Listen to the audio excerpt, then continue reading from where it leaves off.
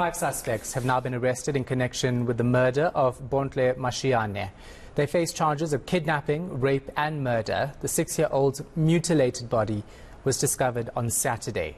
She had been missing since the 30th of April. Pule Letshwiti-Jones is following the story for us. He joins us now live. Pule, of course, a very difficult period for this family, but these suspects appearing in court today. What are they saying? Shahan, this is quite terrible news. In fact, what we understand is that this gruesome killing had actually happened just a week after the funeral of the daughter of gorgeous Gadi, Hilary Gadi, in the same province as well. So clearly it goes to show you that this is quite problematic. But now I'm just going to show you some of the visuals here of where some of the homes of the accused were burnt just last night by, of course, angry residents in this area. My colleague Mukhumuti Stuki is going to pan to just my right hand side. There's just a shack there where one of the accused was allegedly residing at, where his shack was torched down, and we just sitting here just to stabilize the connection, because if we start walking around we may just lose this picture. But again, on my right hand side, just a few meters away from that shack, is where the neighbors as well who were arrested. His home was also torched yesterday by the accused. So it's 5 of them in connection to the killing of the little girl Bontle, 6-year-old, who was allegedly mutilated as well. This home right here is the one that was burnt, and this is believed to be the neighbors were also involved in connection to the murder of Bontle. Shahan. Yeah, and Pule, of course, we saw lots of emotions today. You've been trying to get more information about exactly what happened and how this unfolded. What is the family saying in terms of the police investigation, how they've been treated, and the search for this missing girl? Because she went missing on the 30th of April. Definitely. We are about to speak to the father and the aunt of the little girl, who we're going to speak to us just now, joining us on eNCA. Tama, thank you very much for giving us your moment. I know you're going through a tough time as a family. Aunt Sharon, thank you very much for joining us on eNCA. Now, maybe just a few minutes that we have with you guys. How have the investigations been? Have the police helped out? And I mean, this is quite terrible news. Seeing your little daughter just going missing, and then next thing you find her body parts away from home, just a few minutes away from home. Okay. First, la mathomo ke batla go leboga maphodisa. Maphodisa a sebeditse mosebetsi wa bona le bana ba sa sebetsa. Yeah.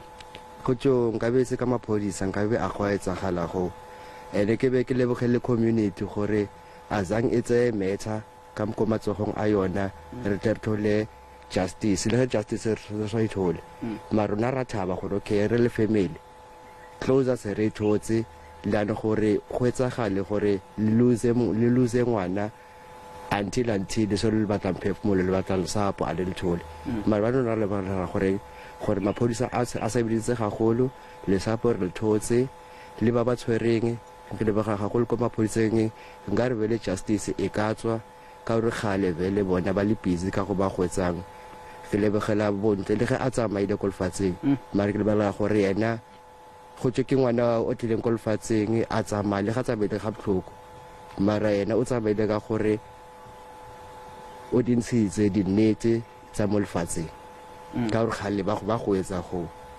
tso go felletse ko mafelong go ke go lebogang gagolo le go ke go batang gagolo nka re maphodisa a ka khobeka ka mosebetsi o a sebetsang ka gona bo vele pila sefiso sa ka vele a batle ba tswe ko tshele ka gore vele ba rutisitse bohloko as a family and as a community yabo. I'm not talking about my family only. I'm talking about as a community and as a family, as a father, as a brother, as an uncle. Yabo. That I can say, but all I can say it is thanks to the community and the police and the media for such a pitiful work that you have done. No, thank you, Tama. Maybe also Aunt Sharon, who's actually helped us throughout here and speaking to us to give us the opportunity to tell us more about what happened.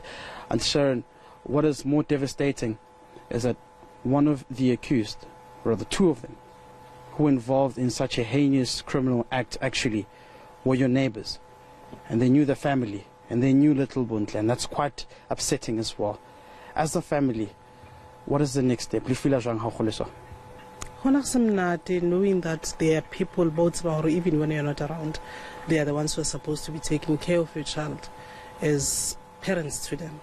And finding out who they are the ones who are killing us, it's just, it's sad. It's sad. And what happens now? I mean, 5 of them have been accused. We saw community members torching their homes. Has that brought a bit of closure? How does the family feel right now? It has brought a little bit of closure, knowing it's who and all that. So we just want justice to be served, and we hope justice will be served. Little Bontle was a very smart girl as well. And, you know, I wonder how that is now, because she probably would have made a lot of noise in the home, and that's not there anymore. Like the father speaking, she misses her daughter as well. How does that make you feel? I lost a friend, I lost a sister, since I'm the only girl here at home. So yeah, it does affect me a lot. It does hurt. It hurts a lot. Yeah, I'm very sorry about that. And maybe just to understand, has the Department of Social Development come through? Has there been some sort of assistance in regards to what has happened, and in terms of the memorial service arrangements and funeral service arrangements? For now, yes, the departments and all that, they have come through. But for now, the arrangements for the funeral are on hold because of the investigations, and they are still checking the body and all. But everyone has been helpful. All the departments, they've been very helpful. I know maybe this might be a very light question, but if you had a message to parents out there who have their little kids, I mean, this happened to just a neighbor. Do you think this thing of gender-based violence and femicide against women and children is getting out of hand as well? It is. It is getting out of hand, because every day there's a woman being hurt somewhere. There's a woman that's being killed somewhere. Can you please spare our lives? We don't know what we have done. Sharon, thank you very much for joining us on eNCA. I will be with the family as well. Tama, thank you very much for joining us. Thank you very much as well. Shahan, just there speaking with the father and the aunt of little 6-year-old Bontle. Quite devastating, terrible news coming out of here, the community of White River here in Mpumalanga. It is quite sad to witness what we've just seen, that people close to you can also be at the core of committing these crimes. And after she went missing, these are the very same messages that they actually got. They found her body mutilated and dumped just about 2 kilometers away from her home. This has brought pain to the family, and surely this is a message, of course, to the nation as well, to say that there should be a stronger fight against gender-based violence and femicide that involves women and children. Back to you, Shahan. Yeah, it's just absolutely heartbreaking to see that family go through that pain. And again, our condolences go out to them, our thoughts are with them. We must also stress that these are still allegations, because these 5 suspects have only appeared in court today, and that process is still unfolding.